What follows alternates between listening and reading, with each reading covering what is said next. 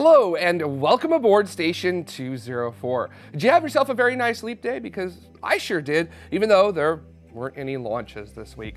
But don't let that fool you, because we have got a lot to talk about in this space news episode, such as a poppin' SpaceX update from Ryan, our weekly space weather update as well from Dr. Skov, a convergence of companies all in the same area, and a type of rendezvous that has literally never happened in space before. And before we get into it, I just want to remind you to subscribe and like us and add your notifications, and you can actually set up what level of notifications you want and everything. And hopefully we'll be having a live show this week, depending upon whether Jamie still feels sick or not. And I guess we'll find out about that a little bit later. So let's go ahead and get started with our space news for March 1st, 2020. And I'm going to hand it right over to Ryan for our busy SpaceX update. The start of the new month has given us some exciting information about an upcoming Falcon Heavy flight in 2022, and the Starship SN1 vehicle has taken flight, but definitely not in the way that we were expecting. But before we get into the juicy news, CRS-20 is coming up, so why don't we have a look into that? CRS-20 will be the 20th resupply mission to the International Space Station from SpaceX, and it's going to have some exciting payloads on board, such as the Bartolomeo payload platform, the GROS ISS climate research experiment, and the interoperable radio system, which is actually a foundation for the new radio system which is being developed for use on the International Space Station.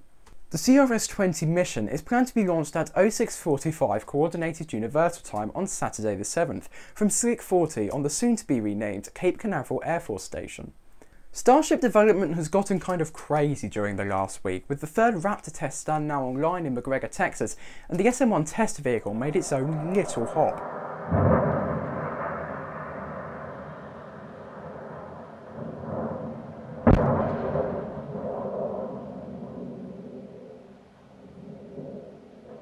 Every time SpaceX tests the tank's pressure capabilities, they clamp the tank down onto the mount it sits on. However, the explosion might have destroyed that piece of hardware, leading to it to leap into the sky a fair bit. From watching the mount, it seems that something definitely wasn't right, as you can see something leaking out of what is probably cracks that had developed in the welding. The vehicle quickly tried to release as much pressure as possible before the explosion occurred. As you can see, the valves on the top and the side of the booster opening, but in the end it wasn't enough, meaning the SN2 construction has begun, with it or any future versions being slated for a 20-kilometer hop within the coming months. And Elon is aspiring for an orbital flight of Starship before the end of 2020. That's only 9 months to get a vehicle into orbit around the Earth that has flown 0 times as a full Starship spacecraft. Now, I firmly believe that SpaceX is the only aerospace company that could get such a momentous task done. However, I am somewhat skeptical of this, whether this goal can be met. But even if it isn't, this year is still looking to get even more busy from this point onwards, with more Starship development, the Commercial Crew program, and the rapid launches of Starlink making the future of spaceflight even more exciting for all of us. And before I end off this week, SpaceX has been awarded with the duty to launch NASA's Psyche mission into the asteroid belt. The Psyche mission will travel to an asteroid named Psyche, the asteroid was named first, which will then investigate Psyche's exposed nickel and iron core, which is what scientists have found to be the core to most Earth-like planets. Once launched, Psyche the satellite's mission to Psyche the asteroid is expected to take around 4 years, with Psyche the asteroid hopefully welcoming Psyche the satellite into its neighbourhood in 2026. SpaceX has also had approval from the Board of Harbour Commissioners to build a new facility in the port of LA. The next step after this is approval from the LA City Council, which has gotten the excitement rolling within me, and I hope I've spread a little of it into you. So without anything else to talk about, I'm going to hand it back over to Jared. Thanks, Ryan. And it's not just SpaceX that's going to be making moves in the Los Angeles area. Relativity Space just announced that they're opening a new facility in Long Beach. The factory will autonomously 3D print their rocket, the Terran 1. But just last month, Rocket Lab announced a new HQ and production facility in Long Beach as well. And Virgin Orbit is literally just down the street from them all, and the still in stealth mode spin launch is also in the same part of Long Beach. And I do have to say that they're all well qualified to represent the LBC.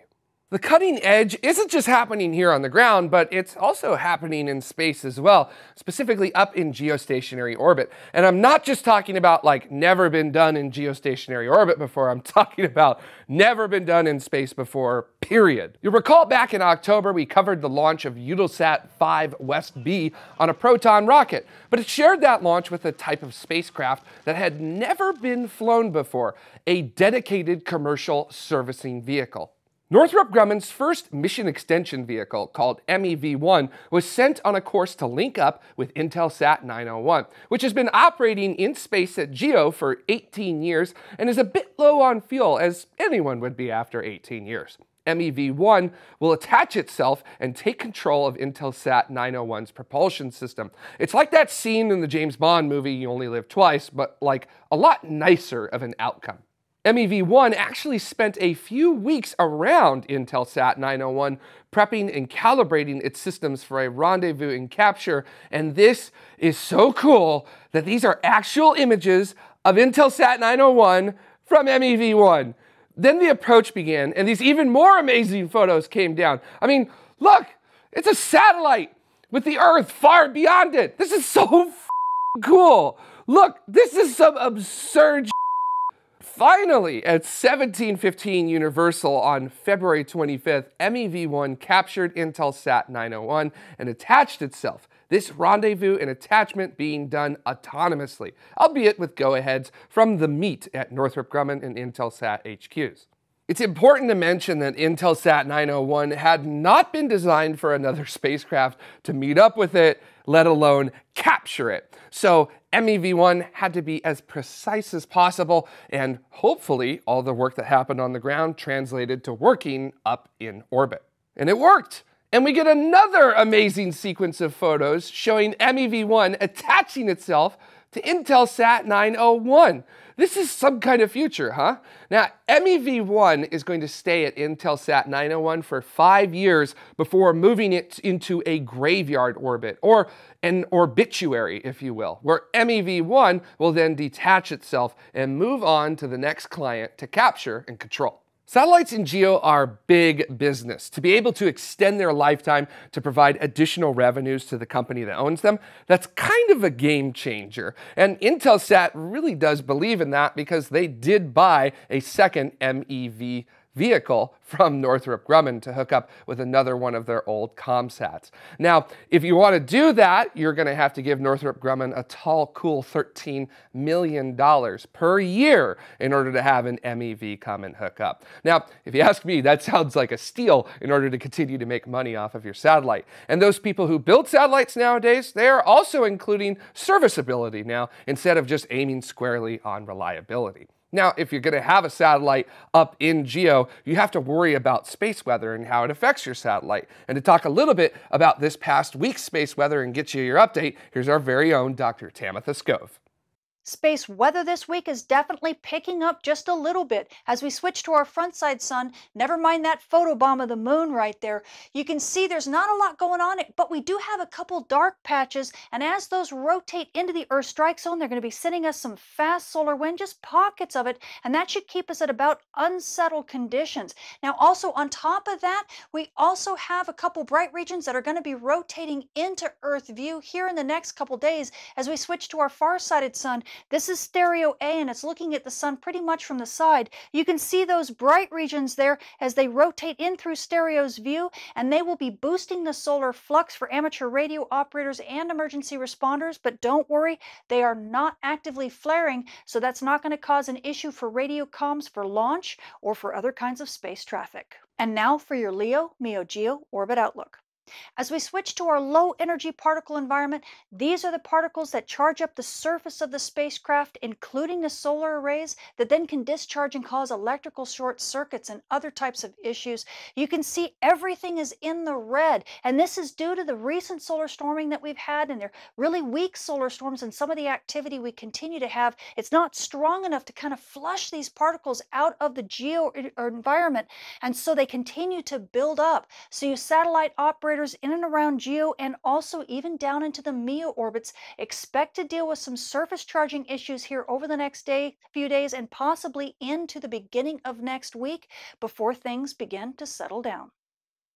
For more details on this week's space weather, including when and where to see aurora and how those bright regions on the sun's far side are going to affect us Earthside, come check out my channel or see me at spaceweatherwoman.com. This week we didn't have any launches, but it is time for you to start your firewalking because here are this week's departures.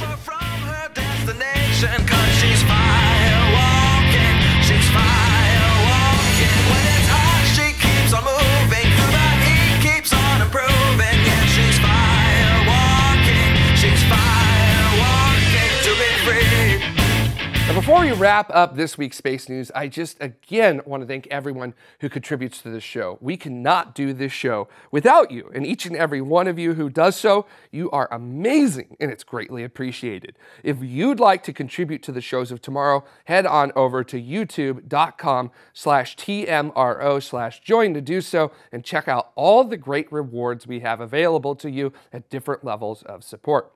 And of course, watching our shows, liking, subscribing, setting up notifications, and sharing us everywhere you can is an incredible help as well. And that about wraps up this week's Space News. Thank you so much for joining us here at 204. And until the next one, keep exploring.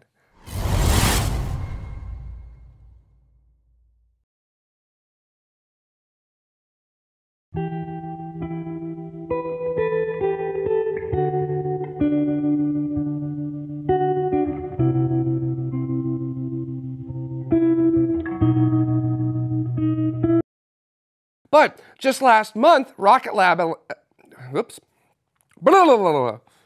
Lots of R's. R's are hard. The GROS ISS Climate Research Experiment and the interoperable and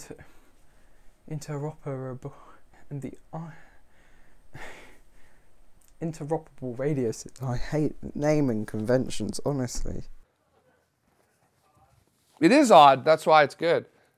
Dun dun dun dun dun dun dun dun dun dun dun dun dun. I was bending down to get my drink. How old am I? 31.